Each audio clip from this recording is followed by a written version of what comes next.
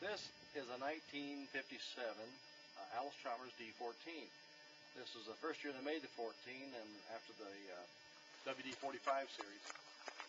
This tractor has around 30 horsepower, and it's a little bit different in that it has many of the options a lot of them didn't have. It has the factory power steering, it has the wide front, it also has a factory 3-point hitch on the back, which not many of them had. And this is, of course, 4-cylinder gas engine. It has a high-low shift on it with the 4-speed transmission, and this tractor has been completely overhauled and redone from one end to the other. You can see the tires are nearly new on it, the paint's new, and just a wonderful old Allis tractor for being its age. It's had good care over the years.